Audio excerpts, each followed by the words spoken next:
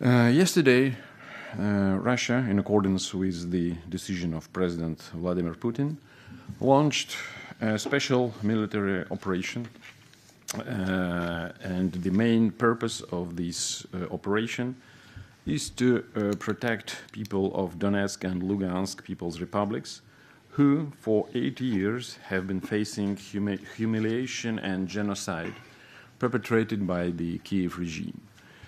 Warm up a little bit of the debate here. As I said, we had the Ukrainian. We will seek to demilitarize and de-nazify Ukraine.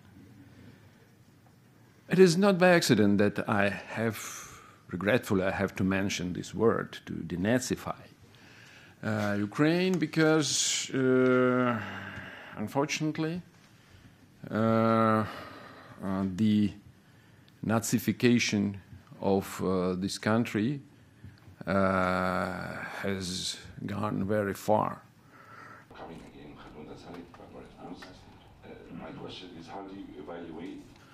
Everything will be done for safe and responsible handling of all the nuclear facilities that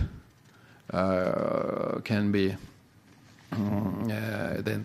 that can be or maybe in the area of the activity of the Russian forces. Like this. So is that Russia's official position that Minsk